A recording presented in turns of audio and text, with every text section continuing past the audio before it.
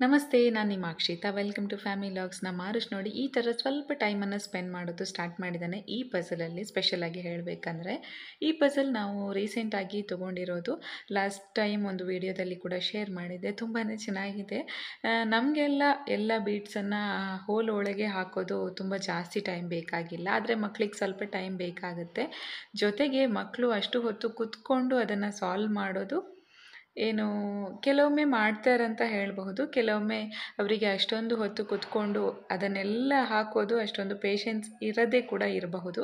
ನಮ್ಮ ಆರುಷ್ ಕೂಡ ಹಾಗೆ ತುಂಬ ಜಾಸ್ತಿ ಏನು ಹಾಕೋದಕ್ಕೆ ಹೋಗೋದಿಲ್ಲ. ಒಂದೆರಡು ಬೀಡ್ಸ್ ಹಾಕ್ತಾನಷ್ಟೇ ಮ್ಯಾಕ್ಸಿಮಮ್. ಅಂದರೆ ಕೆಲವೊಂದು ಸಲ ಒಂದೂ ಹಾಕದೆ ಬಿಡೋದು ಕೂಡ ಇದೆ. ಏಕೆಂದರೆ ಅವನೊಂದು 10-15 ಬಾರಿ ಟ್ರೈ ಮಾಡಬೇಕಾಗ್ತದೆ. ಏನೊಂದು ಕೈಯಲ್ಲಿ ಸ್ಟಿಕ್ ಥರ ಇಟ್ಕೊಂಡಿದ್ದಾನಲ್ವ, ಅದರಲ್ಲಿ ಮ್ಯಾಗ್ನೆಟ್ ಇದೆ. ಸೊ ಬೀಡ್ಸಲ್ಲಿ ಸ್ವಲ್ಪ ಕಬ್ಬಿಣದ ಅಂಶ ಇದೆ ಅನಿಸುತ್ತೆ. ಸೊ ಈಸಿಯಾಗಿ ಅದನ್ನು ತೆಗೆಯೋದಕ್ಕೆ ಆಗ್ತದೆ. ಸ್ವಲ್ಪ ಪಿಕ್ ಮಾಡಿ ಸ್ವಲ್ಪ ಮೇಲೆ ಎತ್ತಿ ಅದನ್ನು ಡ್ರಾಪ್ ಮಾಡಬೇಕು ಆ ಹೋಲ್ ಒಳಗೆ ಬೀಳಬೇಕಂದ್ರೆ. ಇಷ್ಟೇ ಸಿಂಪಲ್ ಆದಂತಹ ಪಝಲ್, ಆದರೆ ಮಕ್ಕಳಿಗೆ ತುಂಬ ಒಳ್ಳೆಯದಂತ ಹೇಳಬಹುದು. ಆರುಷ್ ಇನ್ನೂ ಚಿಕ್ಕವನಾಗಿದ್ರೂ ಇವನ್ಗಿಂತ ಸ್ವಲ್ಪ ದೊಡ್ಡ ಮಕ್ಕಳಿಗೆ ತುಂಬಾ ಯೂಸ್ ಆಗುತ್ತೆ. ಕಾಸ್ಟ್ ಕೂಡ ತುಂಬ ಜಾಸ್ತಿ ಏನೂ ಇಲ್ಲ, ನಾರ್ಮಲ್ ಆಗೇ ಇದೆ. ತುಂಬ ಚೆನ್ನಾಗಿದೆ ಅಂತ ಹೇಳ್ಬೋದು. ಅಮ್ಮ ಮಲ್ಪೊಡೆ, ಅಮ್ಮ ಅಮ್ಮ ಅಮ್ಮ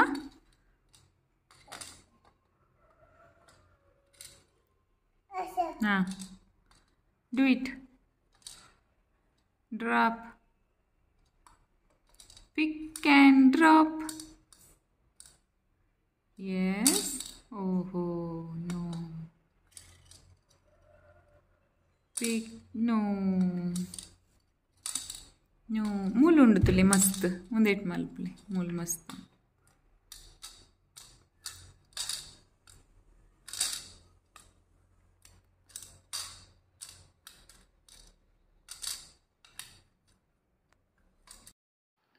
ತುಂಬ ಜನ ತುಂಬ ರೀತಿಯಲ್ಲಿ ಕೇಳ್ತಾ ಇದ್ದೀರಿ, ಆರುಷ್ಗೆ ಇಂಡಿಯಾ ಬುಕ್ ಆಫ್ ರೆಕಾರ್ಡ್ ಬರೋದಕ್ಕೆ ಹೇಗೆ ಅವನನ್ನು ಪ್ರಿಪೇರ್ ಮಾಡಿದರೆ, ಅದರ ಬಗ್ಗೆ ಕಂಪ್ಲೀಟಾಗಿ ವೀಡಿಯೋಸ್ ಮಾಡಿ ಅಂಥೇಳಿ.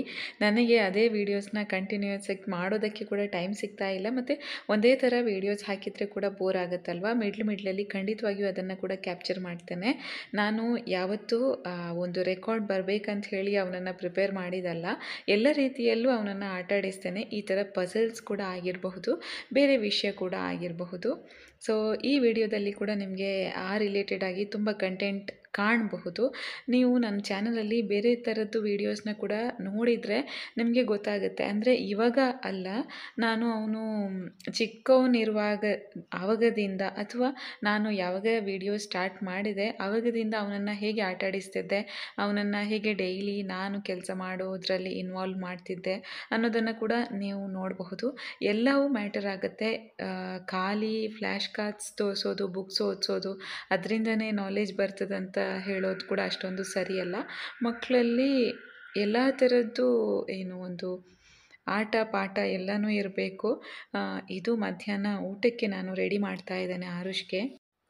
ಹೆಚ್ಚಾಗಿ ಮಧ್ಯಾಹ್ನ ರೈಸ್ ತಿಂತೇವೆ ನಾವು, ಸೊ ಅವನಿಗೆ ಕೂಡ ಅದೇ ಕೊಡ್ತೇವೆ. ಹಾಗೆ ನಮಗೆ ಇವತ್ತು ಬೆಂಡೆಕಾಯಿ ಪಲ್ಯ ಮಾಡಿದ್ದು ಸ್ವಲ್ಪ ಖಾರ ಮಾಡುವ ಅಂತ ಅಂದ್ಕೊಂಡಿದ್ದೆ. ಅದಕ್ಕೋಸ್ಕರ ಸ್ವಲ್ಪ ಪಲ್ಯವನ್ನು ಅವನಿಗೆ ಫಸ್ಟೇ ತೆಗೆದಿಟ್ಕೊಂಡಿದ್ದೆ, ಸೊ ದ್ಯಾಟ್ ಅವನು ಈಸಿಯಾಗಿ ತಿನ್ನಬಹುದು. ಖಾರ ಆದರೆ ಅವನಿಗೆ ತಿನ್ನೋದಕ್ಕೆ ಅಷ್ಟೊಂದು ಇಷ್ಟ ಆಗೋದಿಲ್ಲ. ಮತ್ತು ಸ್ವಲ್ಪ ತುಪ್ಪ ಕೂಡ ಹಾಕಿದೆ.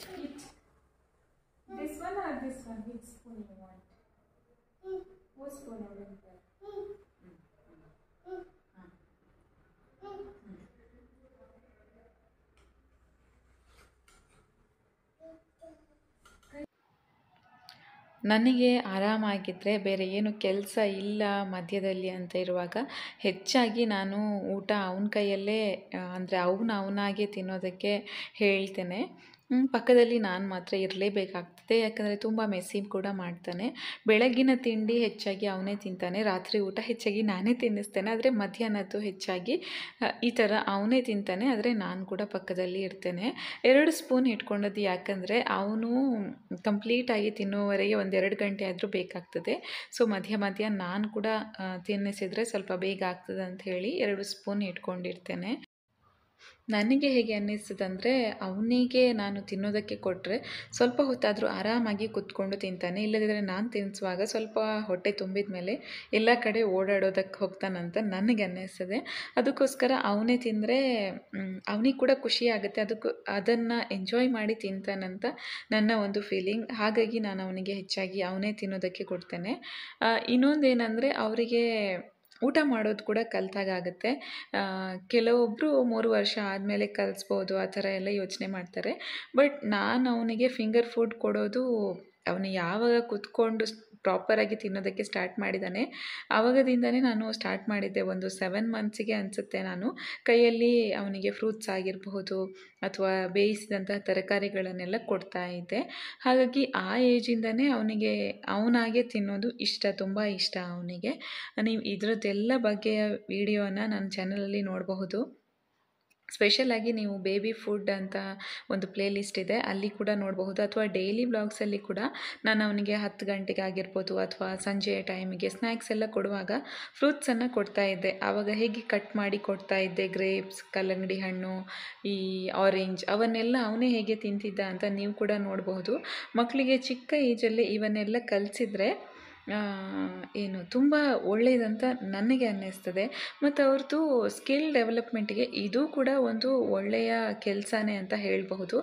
ಎಲ್ಲವನ್ನು ನಾವು ಅವರನ್ನು ಒಂದೇ ಥರ ಕುತ್ಕೊಳಿಸಿ ಪುಸ್ತಕ, ಫ್ಲ್ಯಾಶ್ ಕಾರ್ಡ್ಸ್ ತೋರಿಸಿ ಕಲಿಸೋದಕ್ಕೆ ಖಂಡಿತವಾಗಿಯೂ ಸಾಧ್ಯ ಇಲ್ಲ.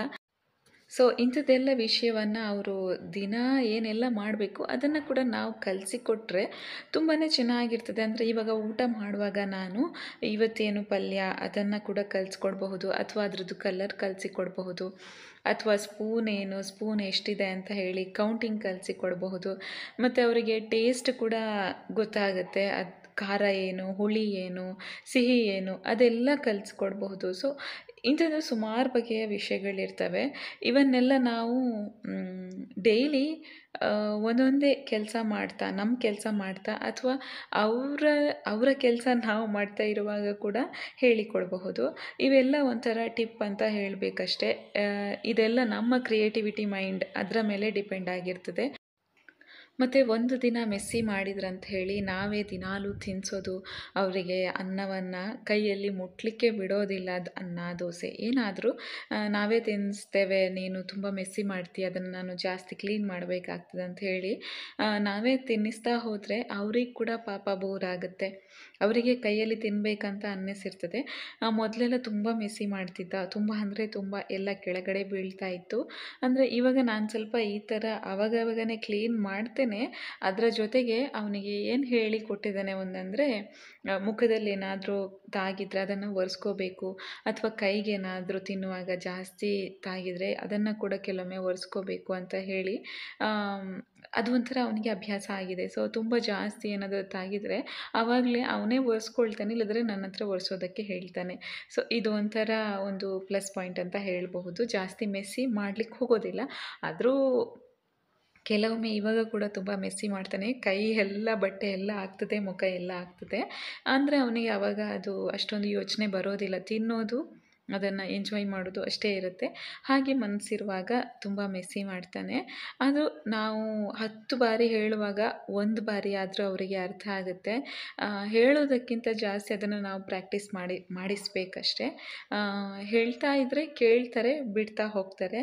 ಅವ್ರ ಜೊತೆ ನಾವು ಕೂಡ ಕೂತ್ಕೊಂಡು ಡೀಸೆಂಟಾಗಿ ತಿನ್ನೋದಾಗಿರ್ಬೋದು. ನಾವು ಮೊಬೈಲ್ ನೋಡ್ತಾ, ಟಿ ವಿ ನೋಡ್ತಾ, ದಿನಾಲೂ ಅಲ್ಲಿ ಇಲ್ಲಿ ನೋಡ್ತಾ ತಿಂತಾ ಇದ್ದರೆ ಅವ್ರಿಗೆ ಕೂಡ ಅದೇ ಮನಸ್ಸಿಗೆ ಬರುತ್ತೆ. ಅವರು ಕೂಡ ಅದನ್ನೇ ಎಕ್ಸ್ಪೆಕ್ಟ್ ಮಾಡ್ತಾರೆ. ಅಂದರೆ ಇವಾಗ ಊಟ ಮಾಡುವಾಗ ನನಗೆ ಕೂಡ ಟಿ ವಿ ಬೇಕು, ನನಗೆ ಕೂಡ ಮೊಬೈಲ್ ಬೇಕು ಅಂತ ಹೇಳಿ ಅವರ ಮನಸ್ಸಲ್ಲಿ ಕೂಡ ಒಂದು ನಿಂತಿರುತ್ತೆ.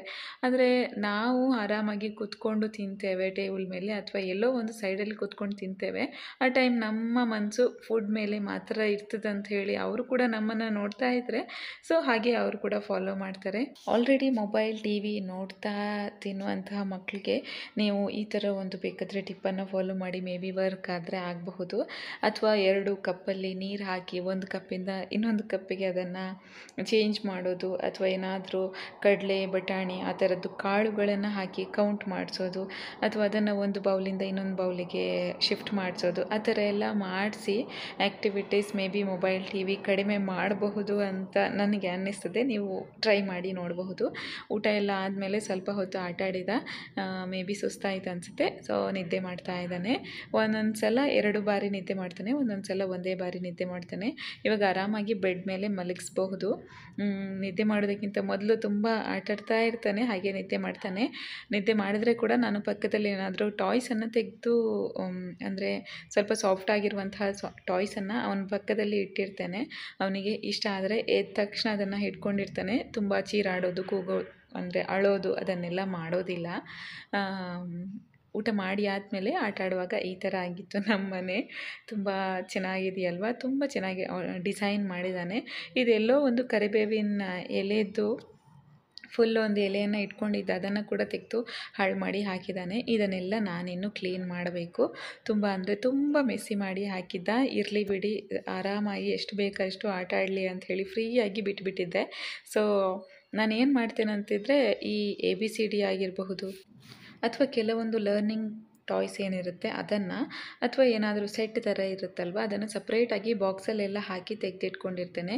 ಕೆಲವೊಂದು ರ್ಯಾಂಡಮ್ ಆಗಿರುವಂತಹ ಥಿಂಗ್ಸನ್ನು ಈ ಥರ ಒಂದು ದೊಡ್ಡ ಬಕೆಟಲ್ಲಿ ಹಾಕಿ ಇಟ್ಟಿರ್ತಾನೆ. ಸೊ ದ್ಯಾಟ್ ಅವನಿಗೆ ಹೇಗೆ ಬೇಕು ಹಾಗೆ ಅವನು ಯೂಸ್ ಮಾಡಿ ಆಟ ಆಡಬಹುದು ಅಂಥೇಳಿ. ಕೆಲವೊಂದು ವಸ್ತುಗಳನ್ನು ಆ ಥರ ಡಬ್ಬದಲ್ಲಿ ಹಾಕಿ ಇಟ್ಟಿರ್ತಾನೆ.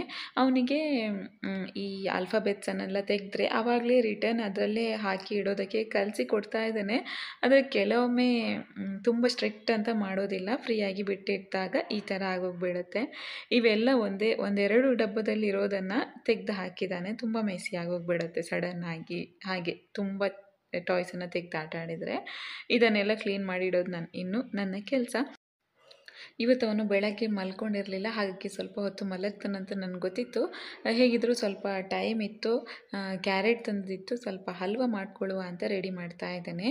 ಈ ಕೆಂಪು ಕ್ಯಾರೆಟಿಂದ ಹಲ್ವ ಮಾಡಿದರೆ ಟೇಸ್ಟ್ ಸ್ವಲ್ಪ ಇನ್ನೂ ಚೆನ್ನಾಗಿರ್ತದೆ ನಾರ್ಮಲ್ ಕ್ಯಾರೆಟ್ಗೆ ಕಂಪೇರ್ ಮಾಡಿದರೆ. ತುರಿದಿಟ್ಕೊಂಡೆ ಅಷ್ಟು ಕ್ಯಾರೆಟನ್ನು. ಇವಾಗ ಒಂದು ಪ್ಯಾನಲ್ಲಿ ಸ್ವಲ್ಪ ತುಪ್ಪ ಹಾಕ್ಕೊಂಡು ಡ್ರೈ ಫ್ರೂಟ್ಸನ್ನು ಸ್ವಲ್ಪ ಫ್ರೈ ಮಾಡ್ಕೊಳ್ಬೇಕು. ಗೇರು ಬೀಜ ಮತ್ತು ದ್ರಾಕ್ಷಿಯನ್ನು ಹಾಕ್ಕೊಳ್ತಾ ಇದ್ದೇನೆ. ಬೇರೆ ನಮಗೆ ಏನು ಇಷ್ಟ ಅದನ್ನು ಕೂಡ ಹಾಕ್ಕೊಳ್ಬಹುದು. ನಾನಿವತ್ತು ಗೇರು ಬೀಜ ಮತ್ತು ದ್ರಾಕ್ಷಿ ಮಾತ್ರ ಹಾಕ್ಕೊಳ್ತಾ ಇದ್ದೇನೆ. ಆ್ಯಕ್ಚುಲಿ ಮೊನ್ನೆ ಒಮ್ಮೆ ಮಾಡಿದ್ದೆ, ಅದನ್ನು ಕ್ಯಾಪ್ಚರ್ ಮಾಡಿ ಹಾಕಿರಲಿಲ್ಲ. ಇದು ಮತ್ತೆ ಮಾಡ್ತಾ ಇದ್ದೇನೆ, ಅದನ್ನು ಮತ್ತೆ ಹಾಕ್ತಾ ಇದ್ದೇನೆ. ಬೀಟ್ರೂಟ್ ಹಲ್ವ, ಕ್ಯಾರೆಟ್ ಹಲ್ವ ಎಲ್ಲ ಮಾಡೋದಕ್ಕೆ ತುಂಬ ಸ್ವಲ್ಪ ತುರಿಯೋದೊಂದೇ ಕೆಲಸ, ಅಂದರೆ ಸ್ವಲ್ಪ ಜಾಸ್ತಿ ಟೈಮ್ ತಗೊಳ್ಳುತ್ತೆ. ಇಲ್ಲದಿದ್ದರೆ ತುಂಬ ಈಸಿಯಾಗಿ ಮಾಡಿ ಮುಗಿಸಬಹುದು, ಮತ್ತು ಸುಮಾರು ದಿನ ಕೂಡ ಇಡಬಹುದು. ಅಷ್ಟೊಂದು ಬೇಗ ಹಾಳು ಕೂಡ ಆಗೋದಿಲ್ಲ. ಟೇಸ್ಟ್ ಕೂಡ ತುಂಬ ಚೆನ್ನಾಗಿರ್ತದೆ. ಬೇಕಾದರೆ ನಾವು ಬೆಲ್ಲ ಕೂಡ ಯೂಸ್ ಮಾಡಿ ಮಾಡಬಹುದು, ಅಂದರೆ ಸಕ್ಕರೆ ಇಷ್ಟ ಇಲ್ಲ ಅಂತ ಇರೋರಿಗೆ. ಮನೆಯಲ್ಲೇ ಈ ಥರ ಏನಾದರೂ ಸ್ವೀಟ್ ಎಲ್ಲ ಮಾಡಿ ಇಟ್ಕೊಂಡ್ರೆ ಏನು ನಮಗೆ ತಿನ್ನೋದಕ್ಕೆ ಖುಷಿ ಆಗುತ್ತೆ. ದಿನಾಲು ಸ್ವಲ್ಪ ಊಟ ಆದಮೇಲೆ ಸ್ವೀಟ್ ಎಲ್ಲ ತಿನ್ನೋದಕ್ಕೆ ಇಷ್ಟ ಇರೋರು ಈ ಥರ ಹಲ್ವ ಎಲ್ಲ ಮಾಡಿ ಇಟ್ಕೊಂಡ್ರೆ ಚೆನ್ನಾಗಿರ್ತದೆ.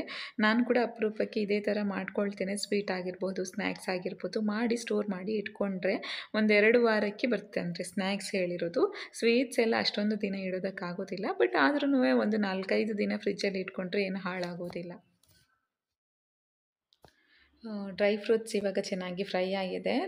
ಸ್ವಲ್ಪ ದ್ರಾಕ್ಷಿಯನ್ನು ನಾವು ಮತ್ತೆ ಹಾಕ್ಕೊಳ್ಬೇಕು. ಫಸ್ಟಿಗೆ ಗೇರು ಬೀಜ ಹಾಕ್ಕೊಂಡಿದ್ರೆ ಒಂದು ಸ್ವಲ್ಪ ಹೊತ್ತಾದಮೇಲೆ ದ್ರಾಕ್ಷಿಯನ್ನು ಹಾಕ್ಕೊಳ್ಬೇಕು. ಇಲ್ಲದಿದ್ದರೆ 2 ಒಂದೇ ಟೈಮಿಗೆ ಹಾಕ್ಕೊಂಡ್ರೆ ದ್ರಾಕ್ಷಿ ಸ್ವಲ್ಪ ಜಾಸ್ತಿ ಫ್ರೈ ಆಗಿ ಹೋಗುತ್ತೆ. ಅದಕ್ಕೋಸ್ಕರ ಟೈಮನ್ನು ನೋಡ್ಕೊಳ್ಬೇಕಾಗ್ತದೆ. ಇದಾದಮೇಲೆ ಮತ್ತೆ ಸ್ವಲ್ಪ ತುಪ್ಪವನ್ನು ಹಾಕ್ಕೊಂಡು ನಾನು ತುರಿದಿಟ್ಕೊಂಡಿರುವಂತಹ ಕ್ಯಾರೆಟನ್ನು ಹಾಕ್ಕೊಳ್ತಾ ಇದ್ದೇನೆ. ತುಪ್ಪ ಸ್ವಲ್ಪ ಜಾಸ್ತಿ ಬೇಕಾದರೆ ಹಾಕ್ಕೊಳ್ಬಹುದು. ನಾನು ಸಾಧಾರಣ ಒಂದು ಅಂದಾಜಿಗೆ ಹಾಕ್ಕೊಂಡಿದ್ದೇನೆ. 1-2-3 ಸ್ಪೂನ್ ಆಗುವಷ್ಟು ಹಾಕ್ಕೊಂಡಿದ್ದೇನೆ ಅಷ್ಟೇ. ಮತ್ತು 1-1.5 ಕಪ್ ಆಗುವಷ್ಟು ಕ್ಯಾರೆಟ್ ಇದೆ. ಇದನ್ನು ಇನ್ನು ಒಂದು ಸ್ವಲ್ಪ ಹೊತ್ತು ಹಾಗೆ ಕುಕ್ ಮಾಡ್ಕೊಳ್ತೇನೆ. ಸುಮಾರು ಹೊತ್ತು ಕುಕ್ ಆದಮೇಲೆ ನಾವು ಮತ್ತೆ ಹಾಲನ್ನು ಹಾಕ್ಕೊಳ್ಬೇಕಾಗ್ತದೆ. ಮತ್ತು ಮುಚ್ಚಳ ಮುಚ್ಚಿ ಕುಕ್ ಮಾಡ್ಕೊಳ್ಬಹುದು, ಏನೂ ಪ್ರಾಬ್ಲಮ್ ಇಲ್ಲ. ಅಂದರೆ ನಾನಿಲ್ಲಿ ಮುಚ್ಚಳ ಮುಚ್ಚೋದನ್ನು ತೋರಿಸ್ಲಿಲ್ಲ ಅಲ್ವಾ, ಅದಕ್ಕೋಸ್ಕರ ಹೇಳ್ತಾ ಇದ್ದೇನೆ. ಹಾಲು 1 ಕಪ್ ಆಗುವಷ್ಟು ಅಥವಾ 3/4 ಕಪ್ ಕೂಡ ಸಾಕಾಗ್ತದೆ. ಈ ಕ್ಯಾರೆಟ್ ತುಂಬ ಬೇಗನೆ ಕುಕ್ ಆಗುತ್ತೆ ಇನ್ನೊಂದು ಕ್ಯಾರೆಟ್ಗೆ ಕಂಪೇರ್ ಮಾಡಿದರೆ. ಸೊ ಇದನ್ನು ಮೀಡಿಯಮ್ ಫ್ಲೇಮಲ್ಲಿ ಇಟ್ಕೊಂಡು ಮುಚ್ಚಳ ಮುಚ್ಚಿ ಕುಕ್ ಮಾಡಿಕೊಂಡ್ರೆ ಆಯಿತು. ಸಾಧಾರಣ ಕುಕ್ ಆಗಿದೆ ಅಂತ ಗೊತ್ತಾಗುತ್ತಲ್ವ, ಅಲ್ಲಿವರೆಗೆ ಬೇಕಾದರೆ ನಾವು ಆವಾಗವಾಗ ಮುಚ್ಚಳ ತೆಗೆದು ಮಿಕ್ಸ್ ಮಾಡ್ಕೊಳ್ಬಹುದು. ಇವಾಗ ಸಾಧಾರಣ ಕುಕ್ ಆಗಿದೆ. ಇವಾಗ ನಾನು ಇದಕ್ಕೆ ಸ್ವಲ್ಪ ಸಕ್ಕರೆಯನ್ನು ಹಾಕ್ಕೊಳ್ತಾ ಇದ್ದೇನೆ. ನೋಡಿ, ಸ್ವಲ್ಪ ಹಾಲಿದೆ ಅಂದರೆ ನಮ್ಗೆ ಗೊತ್ತಾಗುತ್ತೆ ಒಂದು 80% ಕುಕ್ ಆಗಿದೆ ಅಂತ ಅನ್ನಿಸ್ತದಲ್ವ. ಆವಾಗ ಸ್ವಲ್ಪ ನೀರಿನ ಅಂಶ ಥರ ಇರ್ತದೆ ಅದರಲ್ಲಿ. ಆದರೆ ಸಕ್ಕರೆ ಎಲ್ಲ ಹಾಕಿ ಮತ್ತೆ ಒಂದು ಸ್ವಲ್ಪ ಬಿಡುವಾಗ ಚೆನ್ನಾಗಿ ಒಂದೇ ಥರ ಹೊಂದಿಕೊಳ್ಳುತ್ತೆ. ಸಕ್ಕರೆ ನಾವು ಆದಷ್ಟು ಕಡಿಮೆ ತಿನ್ನೋದ್ರಿಂದ ನಾನೊಂದು ಅರ್ಧ ಕಪ್ ಆಗುವಷ್ಟು ಹಾಕಿದ್ದಷ್ಟೇ, ಸ್ವಲ್ಪ ಕಡಿಮೆನೇ ಅಂತ ಹೇಳಬಹುದು. ತುಂಬ ಜಾಸ್ತಿ ಅಂದರೆ ಜಾಸ್ತಿ ಬೇಕು ಅಂತಿದ್ರೆ ಸ್ವಲ್ಪ ಮುಕ್ಕಾಲು ಕಪ್ವರೆಗೆ ಕೂಡ ಹಾಕ್ಕೊಳ್ಬಹುದು. ಬೆಲ್ಲ ಯೂಸ್ ಮಾಡೋದು ಇಷ್ಟ ಇದ್ದರೆ ಇವಾಗ ಬೆಲ್ಲ ಕೂಡ ಹಾಕಬಹುದು. ತುರಿದು ಹಾಕ್ಕೊಳ್ಬಹುದು ಬೆಲ್ಲವನ್ನು, ಅಥವಾ ಸ್ವಲ್ಪ ನೀರು ಮಾಡಿ ಪಾಕದ ಥರ, ಅಂದರೆ ತುಂಬ ಗಟ್ಟಿಯಲ್ಲ, ಒಂದು ಸ್ವಲ್ಪ ನೀರು ಮಾಡಿ ಕೂಡ ಹಾಕ್ಕೊಳ್ಬಹುದು. ತುರಿದು ಹಾಕ್ಕೊಂಡ್ರೆ ಸುಲಭ ಆಗುತ್ತೆ ಕುಕ್ ಆಗೋದಕ್ಕೆ. ಸ್ವಲ್ಪ ಏಲಕ್ಕಿ ಪುಡಿಯನ್ನು ಹಾಕಿ ಚೆನ್ನಾಗಿ ಮಿಕ್ಸ್ ಮಾಡಿ ಇನ್ನು ಲೋ ಫ್ಲೇಮಲ್ಲಿ ಇಟ್ಕೊಳ್ಬೇಕು. ಮುಚ್ಚಳ ಮುಚ್ಚಿ ಕೂಡ ಇಡಬಹುದು. ಲೋ ಟು ಮೀಡಿಯಮ್ ಫ್ಲೇಮಲ್ಲಿ ಇಟ್ಕೊಂಡ್ರೆ ಕ್ಯಾರೆಟ್ ಕೂಡ ಕುಕ್ ಆಗುತ್ತೆ. ಒಂದು ಸ್ವಲ್ಪ ಬಾಕಿ ಇರುತ್ತಲ್ವ ಕುಕ್ ಆಗೋದು, ಅದು ಕೂಡ ಕುಕ್ ಆಗುತ್ತೆ. ಜೊತೆಗೆ ಆ ನೀರಿನ ಅಂಶ ಕೂಡ ಆವಿಯಾಗಿ ಹೋಗುತ್ತೆ. ಫ್ರೈ ಮಾಡಿ ಇಟ್ಕೊಂಡಿರುವಂತಹ ಡ್ರೈ ಫ್ರೂಟ್ಸ್ ಏನಿದೆ ಅದನ್ನು ಹಾಕಿದರೆ ಆಯಿತು. ಕ್ಯಾರೆಟ್ ಹಲ್ವಾ ರೆಡಿ ಆಯಿತು ನೋಡಿ. ಕೂಲ್ ಆದಮೇಲೆ ಕೂಡ ತಿನ್ನಬಹುದು, ತುಂಬ ಚೆನ್ನಾಗಿರ್ತದೆ. ಫ್ರಿಜ್ಜಲ್ಲಿ ಇಟ್ಕೊಂಡು ಬೇಕಾದ ಹಾಗೆ ಯೂಸ್ ಮಾಡಬಹುದು. ಮಕ್ಕಳಿಗೆಲ್ಲ ಕೂಡ ಇಷ್ಟ ಆಗುತ್ತೆ, ಅಂದರೆ ತುಂಬ ಚಿಕ್ಕ ಮಕ್ಕಳಿಗೆಲ್ಲ, ಒಂದು ಸಾಧಾರಣ ಏಜ್ ಇದ್ದಂತ ಹೇಳಿದ್ದು. ಇದು ನೆಕ್ಸ್ಟ್ ಡೇ ಕ್ಯಾಪ್ಚರ್ ಮಾಡಿದ್ದು. ಚಿಕನ್ ಮಾಡುವ ಅಂತ ಹೇಳಿ ಇವತ್ತು ಧೀರಜ್ ಮಾಡ್ತೇನೆ ಅಂತ ಹೇಳಿದರು. ಸೊ ನನಗೆ ಸ್ವಲ್ಪ ಆರಾಮ ಅಂತ ಹೇಳಬಹುದು. ಆದರೆ ಧೀರಜ್ಗೆ ಪಪ್ಪ ಸ್ವಲ್ಪ ಹೆಲ್ಪ್ ಮಾಡ್ತಾ ಇದ್ದಾರೆ. ಈರುಳ್ಳಿ ಮತ್ತು ಟೊಮ್ಯಾಟೊ ಏನು ಬೇಕು ಅದನ್ನು ಅವರೇ ಕಟ್ ಮಾಡಿ ಕೊಡ್ತಾಯಿದ್ರು. ಸೊ ನನಗೆ ಹೇಗಿದ್ದರೂ ಫ್ರೀ ಟೈಮ್, ಸ್ವಲ್ಪ ಆರುಷ್ ಎದ್ದು ಆಟ ಆಡೋದೇನಿದೆ ಅದನ್ನೆಲ್ಲ ತೆಗೆದು ಇಟ್ಟು ಗುಡಿಸಿ ಎಲ್ಲ ಕ್ಲೀನ್ ಮಾಡೋದಂತ ಹೊರಟಿದ್ದೇನೆ. ಎಷ್ಟಾಗುತ್ತೆ ನೋಡಬೇಕು, ಯಾಕಂದರೆ ಆರುಷ್ ಕೂಡ ಮಲ್ಕೊಂಡಿಲ್ಲ, ಅವನು ಕೂಡ ಎಚ್ಚರ ಇದ್ದಾನೆ. ಹೇಗಿದ್ದರೂ ಕೆಲಸ ಯಾರಾದರೂ ಮಾಡಲೇಬೇಕಲ್ವ. ಇವಾಗ ಫ್ರೀ ಇದ್ದೇನಂತ ಹೇಳಿ ಮಾಡ್ತಾ ಇದ್ದೇನೆ. ಒರೆಸೋದು ಗುಡಿಸೋದು ಈ ಥರ ಏನಾದರೂ ಮನೆ ಕೆಲಸ ಮಾಡೋದಕ್ಕೆ ಯಾರ್ದಾದ್ರೂ ಹೆಲ್ಪ್ ಸಿಕ್ಕಿದರೆ, ಒರೆಸೋದು ಗುಡಿಸೋದು ಬೆಳಗ್ಗೆನೇ ಮಾಡಿ ಮುಗಿಸಿದ್ರೆ ಕೆಲಸ ಸುಲಭ ಆಗುತ್ತೆ. ಸೊ ಇಲ್ಲಿ ನಾನು ಸ್ವಲ್ಪ ಕ್ಲೀನ್ ಮಾಡ್ತಾ ಇದ್ದೇನೆ. ಆರುಷ್ನನ್ನು ಹಿಡ್ಕೊಂಡು ಯಾವುದೇ ಒಂದು ಕೆಲಸ ಮಾಡೋದು ಕಷ್ಟನೇ ಅಂತ ಹೇಳಬೇಕು. ಯಾಕಂದರೆ ಅವನು ಕೂಡ ಮಧ್ಯ ಬಂದು ನಾನು ಮಾಡ್ತೇನೆ ಅಂತ ಹೇಳಿ ಹಠ ಮಾಡ್ತಾನೆ. ಗುಡಿಸೋದಂದರೆ ಅವನಿಗೆ ತುಂಬ ಇಷ್ಟ. ಗುಡಿಸೋದಾದರೆ ಸ್ವಲ್ಪ ಕೊಡಬಹುದು ಇಡ್ಸುಡಿಯನ್ನು, ಆದರೆ ನೆಲ ಒರೆಸುವಾಗ ಕೂಡ ಬರ್ತಾನೆ. ಅದು ತುಂಬ ಡೇಂಜರ್. ಯಾಕಂದರೆ ಮಾಪ್ ನಮಗೆ ಮಕ್ಕಳ ಕೈಯಲ್ಲಿ ಕೊಡುವ ಹಾಗೆ ಇಲ್ಲ. ಅದರ ಜೊತೆಗೆ ನಾವು ಒರೆಸುವಾಗ ಕೂಡ ಅವರು ಆಚೆ ಈಚೆ ಓಡುವಾಗ ಎಲ್ಲಿಯಾದರೂ ಜಾರಿ ಬಿದ್ದರೆ ಏಟಾಗುತ್ತಲ್ವ, ಅದೊಂದು ಭಯ ನನಗೆ. ಆದರೆ ತುಂಬ ಕಷ್ಟ ಆಗುತ್ತೆ ಆ ಒಂದು ವಿಷಯದಲ್ಲಿ ಅವನನ್ನು ಹ್ಯಾಂಡಲ್ ಮಾಡೋದು. ಇಲ್ಲಿ ನೋಡಿ, ಹಿಡ್ಸುಡಿ ಇಟ್ಕೊಂಡು ಗುಡಿಸ್ತಾ ಇದ್ದಾನೆ. ಏನೆಲ್ಲ ಮೇಲೆ ಎಲ್ಲ ಗೋಡೆಯಲ್ಲೆಲ್ಲ ಗುಡಿಸ್ತಾ ಇದ್ದ, ಏನು ಮಾಡ್ತಾನೋ ಗೊತ್ತಿಲ್ಲ. ಇಲ್ಲಿ ಧೀರಜಿದ್ದು ಚಿಕನ್ ಕರ್ರಿ ರೆಡಿ ಆಗ್ತಾ ಇದೆ. ತುಂಬ ಒಂದು ಸಿಂಪಲ್ಲಾಗಿ ಮಾಡ್ತಾರೆ, ರೀಸೆಂಟಾಗಿ ಕಲ್ತಿದ್ದಾರೆ. ಸೊ ಸಂಡೇ ಅಥವಾ ಸ್ಯಾಟರ್ಡೇ ಯಾವಾಗಾದರೂ ಮಾಡುವಾಗ ಈ ರೆಸಿಪಿ ಮಾಡೋದಾದರೆ ಅವರೇ ಮಾಡ್ತಾರೆ. ನನ್ನ ಕ್ಯಾಮರಾದಲ್ಲಿ ನೀವು ಫಿಟ್ ಆಗ್ತಿಲ್ಲ ಅಂತ ಹೇಳಿದ್ದಕ್ಕೆ ಆ ಥರ ಶಾರ್ಟಾಗಿ ನಿಂತು ಅಡುಗೆ ಮಾಡೋದಕ್ಕೆ ಟ್ರೈ ಮಾಡ್ತಾಯಿದ್ರು. ನೀವು ನೋಡಬಹುದು ಎಷ್ಟು ಕಷ್ಟಪಟ್ಟು ಇಷ್ಟಪಟ್ಟು ಅಡುಗೆ ಮಾಡ್ತಿದ್ದಾರೆ ಅಂತ ಹೇಳಿ. ನಮಗಾದ್ರೂ ಅಷ್ಟೇ ಅಲ್ವಾ, ಸ್ಟಾರ್ಟಿಂಗಲ್ಲಿ ಅಡುಗೆ ಕಲಿಯುವಾಗ ತುಂಬ ಕಷ್ಟ ಅಂತ ಅನ್ನಿಸ್ತದೆ. ಏಕೆಂದರೆ ಚಿಕ್ಕ ಪುಟ್ಟ ವಿಷಯಗಳು ಕೂಡ ನಮ್ಗೆ ಅಷ್ಟೊಂದು ಐಡಿಯಾ ಇರೋದಿಲ್ಲ. ಯಾರಾದರೂ ಒಬ್ಬರು ಗೈಡ್ ಮಾಡ್ತಾ ಇರಬೇಕಾಗ್ತದೆ. ಮತ್ತು ಟೂ ಮಚ್ ಗೈಡ್ ಮಾಡಿದರೆ ಕೂಡ ಇರಿಟೇಟ್ ಆಗುತ್ತೆ. ಅದಲ್ಲದೆ ಕೆಲವೊಮ್ಮೆ ಅಡ್ಜಸ್ಟ್ಮೆಂಟ್ ಮಾಡೋದು ಕೂಡ ಕಷ್ಟ ಅಂತ ಅನ್ನಿಸ್ತದೆ. ಸೊ ಆ ಥರ ಸ್ಟೇಜ್ ನಮ್ಮ ಧೀರಜಿತ್ತು. ರೀಸೆಂಟಾಗಿ ಅಡುಗೆ ಕಲಿತಾ ಇದ್ದಾರೆ.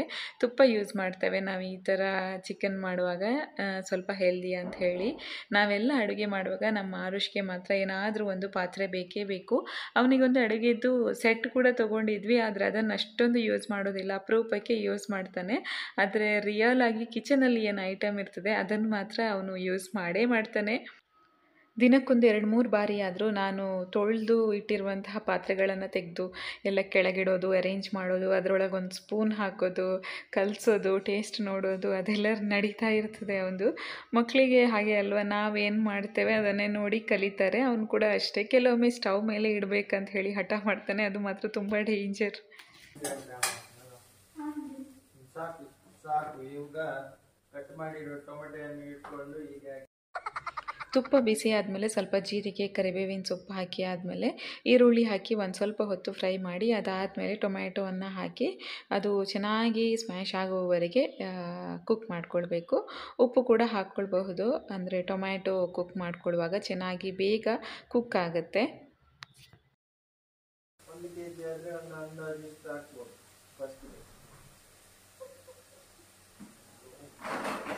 ಓಕೆ, ನಿಮ್ಗೆ ಇದು ರೆಸಿಪಿ ಯಾರು ಹೇಳಿಕೊಟ್ಟದ್ದು ಹೇಳಿ?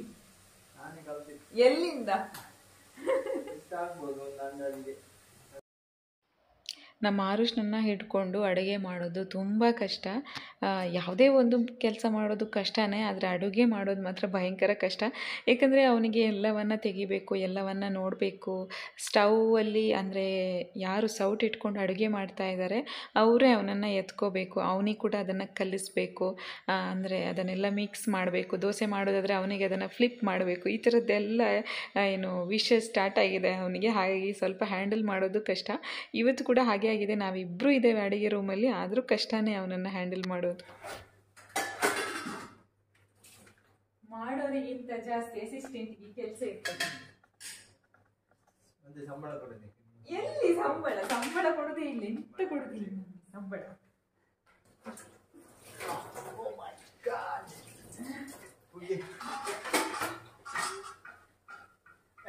ಬೆಚ್ಚೋಣ ಅப்புறம் ಟಚ್ ಮಾಡ್ತೀನಿ. ನೋ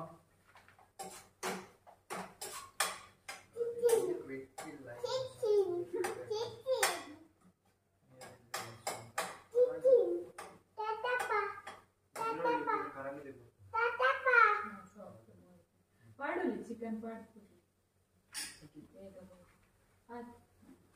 ಕಟ್ ಮಾಡಿರೋ ಚಿಕನ್ ಅನ್ನು ಇಟ್ಕೊಂಡು ಹಾಕಿ.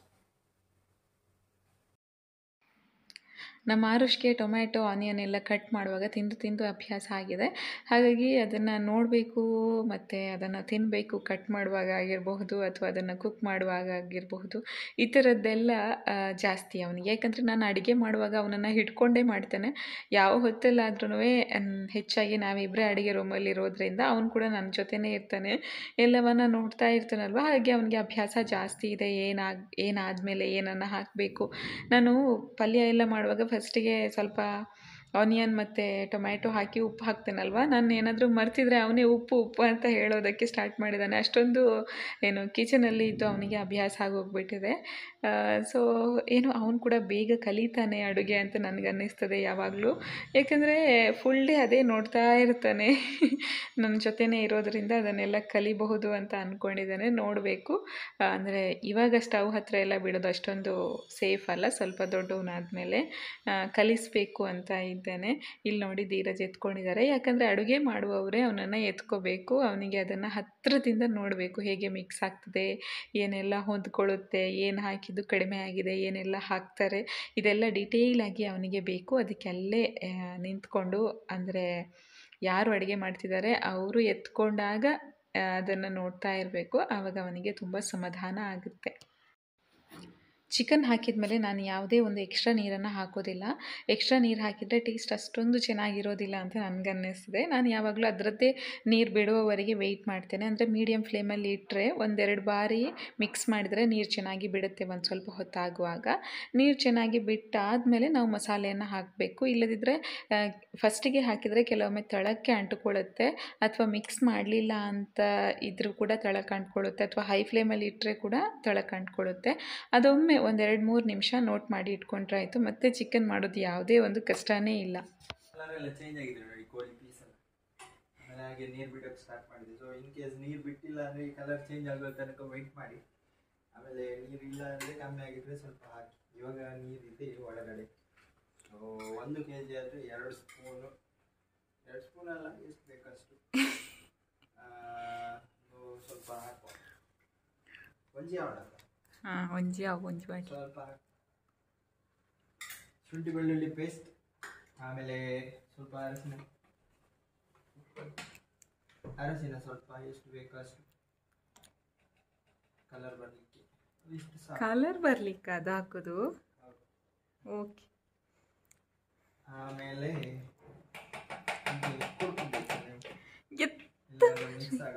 ಅವರಿಗೆ ಕನ್ನಡ ಮಾತ್ರ ಬರುದು.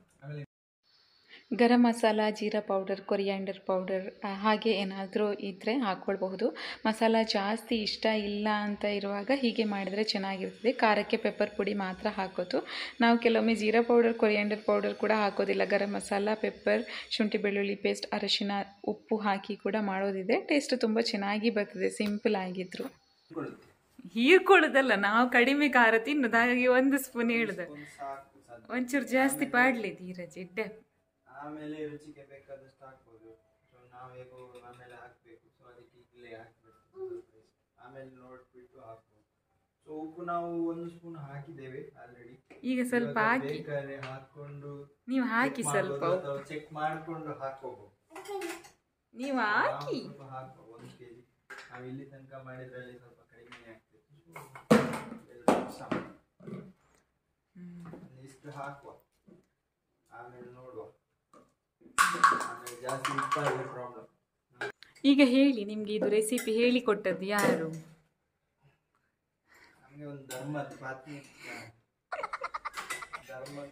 ಹೇಳಿಕೊಟ್ಟು. ನಾವಿಬ್ಬರು ಅಡುಗೆ ಮಾಡೋದಾದರೆ ಪರವಾಗಿಲ್ಲ, ನಮ್ಮ ಮಗ ಕೂಡ ಇರ್ತಾನೆ, ಹೀಗಿರ್ತದೆ ಅವನ ಜೊತೆ ಅಡುಗೆ ಮಾಡೋದಂತ ಹೇಳಬೇಕು. ಅವನಿಗೆ ಏನೆಲ್ಲ ಸಿಗ್ತದೆ ನೋಡಿ ಕೈಗೆ, ಅದೆಲ್ಲ ತೆಗಿಬೇಕು, ಅದನ್ನೆಲ್ಲ ಒಮ್ಮೆ ನೋಡಬೇಕು. ಆ ಥರ ಮಿಕ್ಸ್ ಮಾಡೋದನ್ನು ಮಾತ್ರ ಮರಿಬೇಡಿ. ಈ ಎಕ್ಸಸೈಸ್ ಮಾಡೋರು ಅಂದರೆ ಜಿಮ್ಮಿಗೆಲ್ಲ ಹೋಗೋರಿಗೆ ಮಸಾಲ ಜಾಸ್ತಿ ಇಷ್ಟ ಇರೋದಿಲ್ಲ, ಸಿಂಪಲ್ ಆಗಿರಬೇಕು ಅಂತ ಇರ್ತದೆ ಅವರಿಗೆ, ಚಿಕನ್ ಕರಿ ಎಲ್ಲ. ಸೊ ಅಂಥವರು ಈ ಥರ ಮಾಡಬಹುದು. ತುಂಬ ಹೆಲ್ದಿಯಾಗಿರ್ತದೆ ಮತ್ತು ಸುಲಭವಾಗಿ ಮಾಡಬಹುದು. ತುಂಬ ಜಾಸ್ತಿ ಕೂಡ ತಿನ್ನೋದಕ್ಕಾಗತ್ತೆ. ಮಸಾಲ ಎಲ್ಲ ತುಂಬ ಜಾಸ್ತಿ ಇದ್ದರೆ ತುಂಬ ಚಿಕನ್ ತಿನ್ನೋದಕ್ಕಾಗೋದಿಲ್ಲ, ಅವರಿಗೆ ಇಷ್ಟು ತಿನ್ನಬೇಕಂತ ಇರ್ತದಲ್ವ.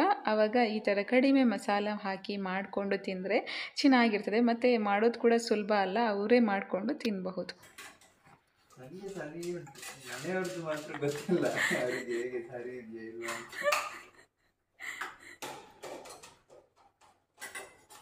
ನೋಡೋಣ ಸರಿಯಾಗಿ. ಹೇಗುಂಟು ಉಪ್ಪು? ನಾನು ನೋಡ್ಬೇಕಾ?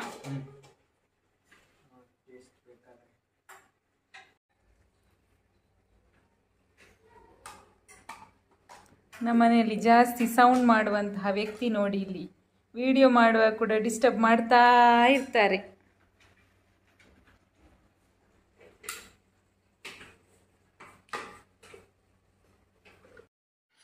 ಸೊ ಹೀಗಿತ್ತು ನಮ್ಮದು ಚಿಕನ್ ಕರಿ ಜೊತೆಗೆ ಕ್ಯಾರೆಟ್ ಹಲ್ವಾ ರೆಸಿಪಿ. ಅದರ ಜೊತೆಗೆ ಸ್ವಲ್ಪ ಪೇರೆಂಟಿಂಗ್ ಟಿಪ್ಸ್ ಕೂಡ ಶೇರ್ ಮಾಡಿದ್ದೆ ಇವತ್ತಿನ ವಿಡಿಯೋದಲ್ಲಿ. ಮೇ ಬಿ ನಿಮಗೆ ಇಷ್ಟ ಆಗಿರಬಹುದು ಅಂತ ಅಂದ್ಕೊಂಡಿದ್ದೇನೆ. ಸ್ವಲ್ಪ ಪೆಪ್ಪರ್ ಪುಡಿ ಕಡಿಮೆ ಆಗಿತ್ತು ಅಂತ ಹೇಳಿ ಆ್ಯಡ್ ಮಾಡಿ, ಇನ್ನು ಇದು ಒಂದು 2-3 ನಿಮಿಷ ಹಾಗೆ ಲೋ ಫ್ಲೇಮಲ್ಲಿ ಇಟ್ಕೊಂಡ್ರೆ ಅದರದ್ದು ನೀರು ಎಲ್ಲ ಹೋಗುತ್ತೆ, ಆವಾಗ ಕರಿ ರೆಡಿ ಆಗುತ್ತೆ. ಸೊ ಈ ವಿಡಿಯೋನ ನಾನು ಇಲ್ಲಿಗೆ ಎಂಡ್ ಮಾಡ್ತಾ ಇದ್ದೇನೆ. ನಿಮಗೆ ಯೂಸ್ ಆಗಿದ್ದರೆ ಪ್ಲೀಸ್ ಲೈಕ್ ಆ್ಯಂಡ್ ಸಬ್ಸ್ಕ್ರೈಬ್. ಹಾಗೆ ಯಾರಿಗಾದರೂ ಯೂಸ್ ಆಗುವ ಹಾಗಿದ್ದರೆ ನಿಮ್ಗೆ ಗೊತ್ತಿದ್ದವರಿಗೆ ಅವರಿಗೆ ಶೇರ್ ಮಾಡಿ. ಆ್ಯಂಡ್ ನೆಕ್ಸ್ಟ್ ವಿಡಿಯೋದಲ್ಲಿ ಸಿಗ್ತೀನಿ. ಅಲ್ಲಿವರೆಗೆ take care and bye bye.